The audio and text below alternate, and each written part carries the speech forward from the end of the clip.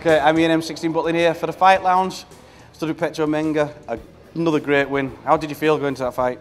Yeah, I'm happy with the performance. I thought, you know, getting the opponent on short notice, it just shook things up a little bit. Didn't really know what to expect. I just knew he was a good boxer, and we didn't know. It was quite dangerous because we didn't know too much about him. So I just had to try and get him out of there, and that's what I did. Well, you snatched that submission, got it tight very quick. It took a little bit of time finishing it, but it looked like, you know, it was pretty sure it was over. Did you feel like that? Yeah, I think it's just patience. I caught the submission. It was a bit of a scramble.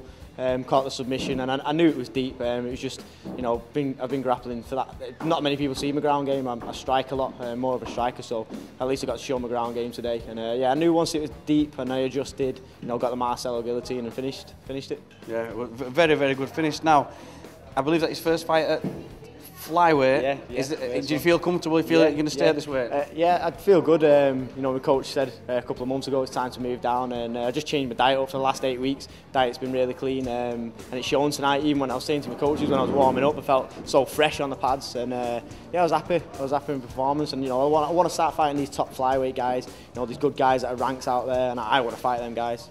Anyone in particular? Yeah, the top 5.